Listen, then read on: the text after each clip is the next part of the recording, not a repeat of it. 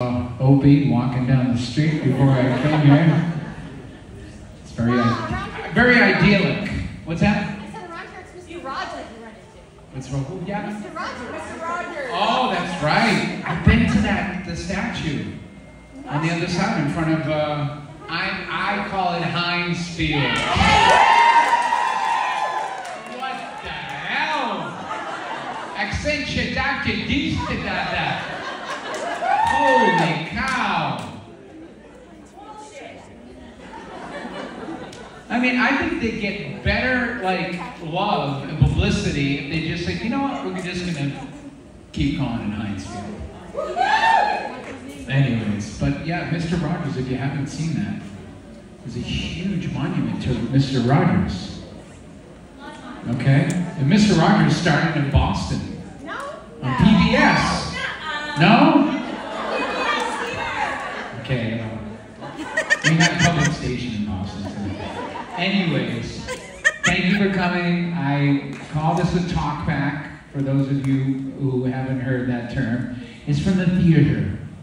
And it's just something that, you know, after a show, there's sometimes a talkback, maybe a high school came, maybe subscriptions, subscribers are there, and they come back after the show and some of the cast members come out and talk about the role of the show, and it's a very exciting thing in the theater. And sometimes you're asked to do it, and sometimes you're not. And that's a dark day in the theater when you're asked not to do the talkback. You know that the winds are changing, and you better start looking for your next job if you're not invited to the talkback. I'm kidding just a little bit. Anyways, so I thought before we take our beautiful, perfect selfies with the perfect lighting and instant, any burning questions, whether they're, you've been wondering for 3 months or 35 years. I thought maybe, Heidi? I thought you knew it all by now.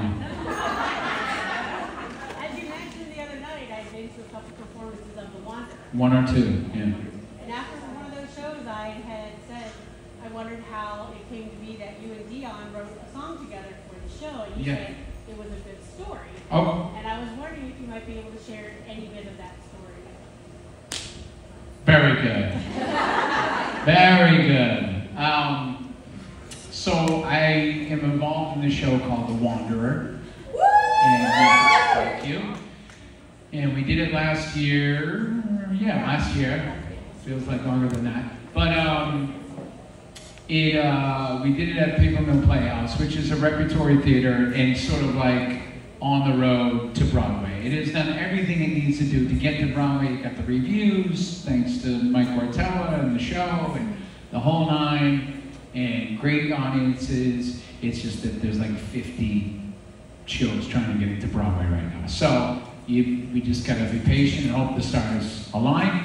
And it's been great to originate a role like that. It doesn't, like in the theater, that's definitely a bucket list thing. And it takes a long time to be involved in something, create a role, and hopefully it goes to Broadway. So it's been a very special, unique journey. And my character, I don't want to give it away, but he's got his mystery about him. And Dion is Dion from Dion and the Belmonts. He's written a lot of songs. So some songs are not his in the show, but most of them are songs he's sang. I felt like at the end of the show there should have been, or there could have been a song written for the show, for that place in the show. And it took a long time because there was a placeholder, and he wanted to defer to the producers, and I said the producers are up for it, but I don't know, blah, blah, blah. But I just kept chipping away. And the long story short is that, like, over Christmas, I'm on FaceTime writing a song with Dion. It was amazing. And he, I had this idea, and I did a voicemail. I had the idea in my head for It's called You Belong to Me. But when I sang it to him, he was like, Joey, it's a little too light, you know? He's like, I don't know, you know? So I said, well, let's toughen it up, you know? So we kept the idea. We did some lyrics. He wrote with one other guy. It was 3 of us that wrote it. And then he sent back this tape, and I am not a Pro Tools guy, but I chopped that thing up. And like the end of the song sounded like a good B section. So I said, well, let's put this before every chorus. And let's put this bang, bang, bang, bang. And here he is sending me a song. He goes, oh, okay, he redoes it. It just kicks ass, like his demo. And he's like 81. He's unbelievable. And he's a legend. I mean, Dylan quotes him. You know, he was on Sgt. Pepper's, you know, the album. He was one of those guys on the album. I mean, his reputation speaks for itself. And Steve Van Zandt, well, Springsteen is a big fan, but Steve Van Zandt is like the musical sort of, why am I losing that word? He's not a helper. Come on. Director? So what's that? Director? Not director, assistant, but he's sort of like he's just part of the team, and he's amazing, and he loves the song too.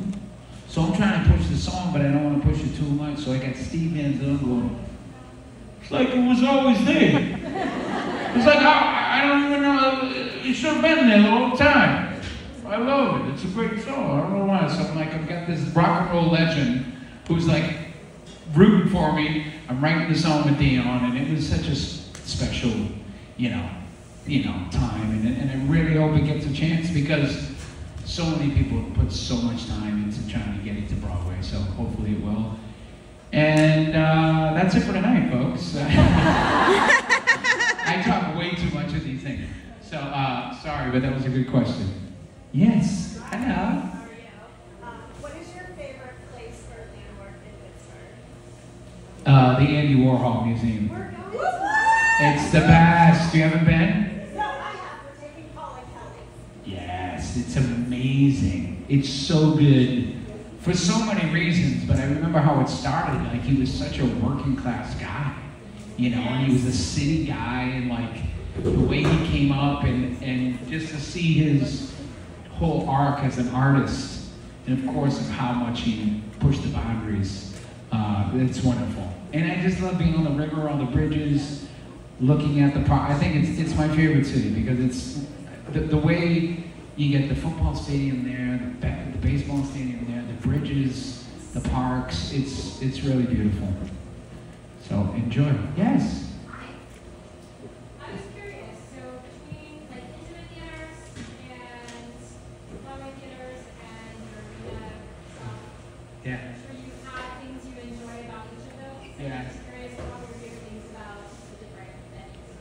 Yeah, I guess it's amazing that I don't have to choose, you know, because I really love, you know, this is perfect, you know what I mean? It's just a good size, it's super intimate, and there's just something you get here that you don't get in other places. Not necessarily, because I think at the same time, I think, and it's not brain surgery really, but there's something about a New Kids concert, thanks to you guys and us guys, that somehow make an arena intimate, right? You know, and I don't know why. It's like the best kept secret that like they went into the crowd. You know, bands like don't even. It's like it never. It was like blows people's minds. And we've been doing it since we were kids. So I think, yeah. That being said, I think we're able to make it intimate no matter what, and I think you can, but it's just something about the back and forth of this kind of a venue. And I like the theater too because you can disappear, you know, into the role and really go there. But I think I can do that too, you know. And I mean, I do it all the time, but tonight was a little bit more turned up as far as like me getting to disappear in the moment and know that you guys are along for the ride, but still kind of, you know, I indulged that a little bit more, I felt like, tonight. So thankfully I don't get to choose, so I don't have to choose. But thank you. Hi. Am I going to eat one? I should try one. Are they good? Now, so the bakery owns this theater? Is that what I'm hearing? Yes? Yes, the Oakland Bakery. They're employees. Okay, good. I think the owner's here, so be nice.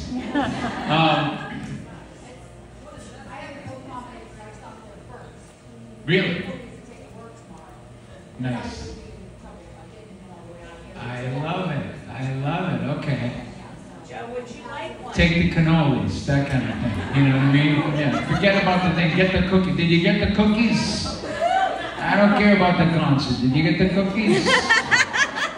Joey, who? I don't know. Give me the cookies. Yes. You said your daughter is going to Taylor Swift. Who is one concert you're dying to go see? I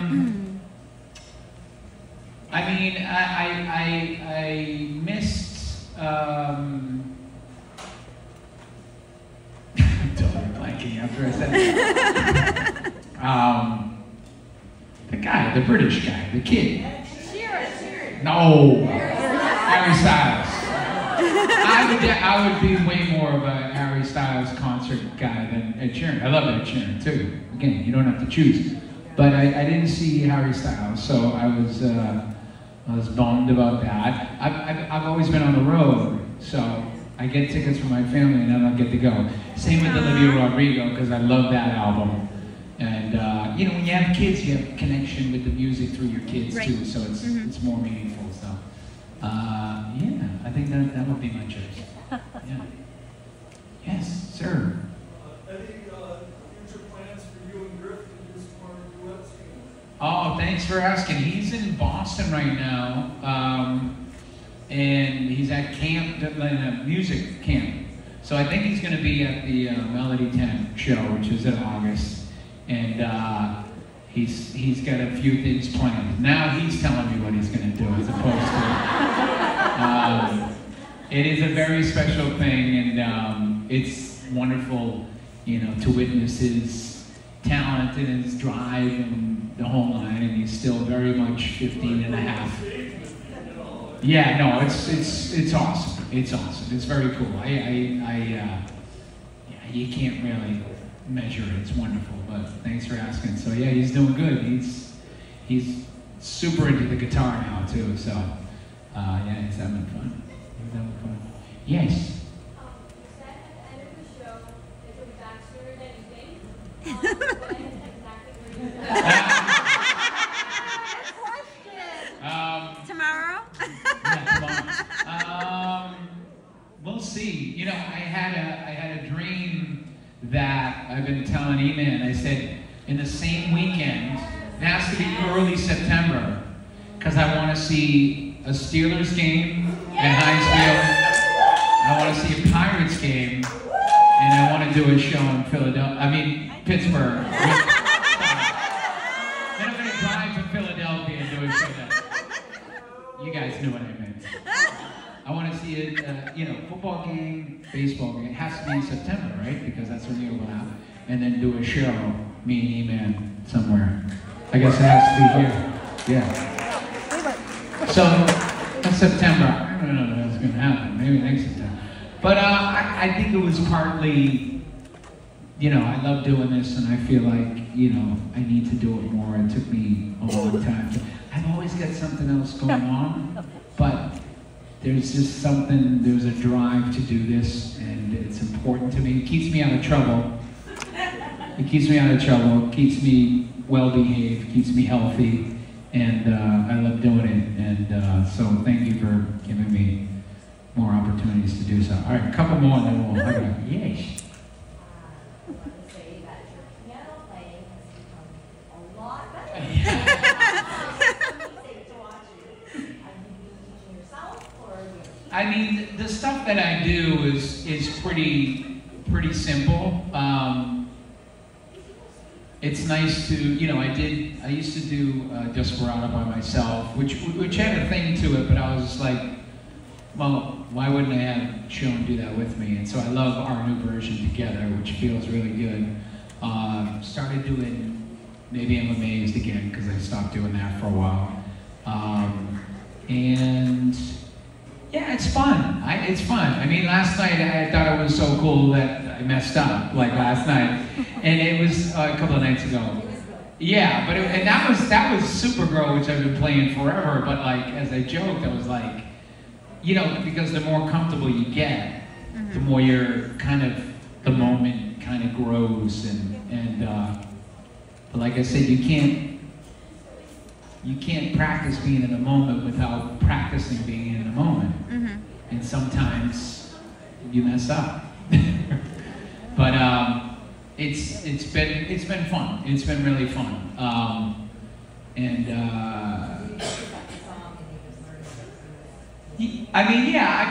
think there's, all those songs, there's a thing to those songs. There's a, you know, I'm obviously not a virtuoso, so I know that there's songs out there that are played, like Maybe I'm Amazed and Desperado, that the lyric is easier to sing over those chords in a simple way.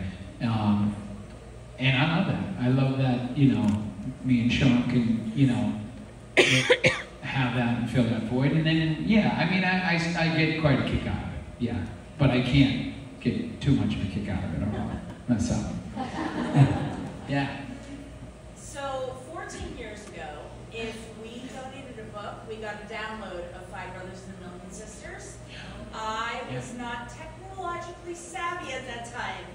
Any chance you'll release it on iTunes? I should do that. You should. I should do that. I should give it a new mix and get it out there.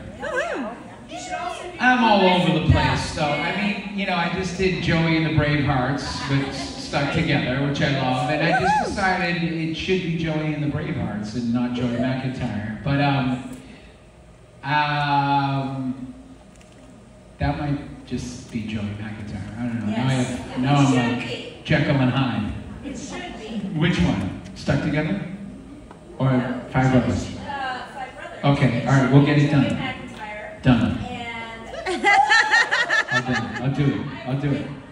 One more, perfect, Baby Blockhead. When am I making a new album?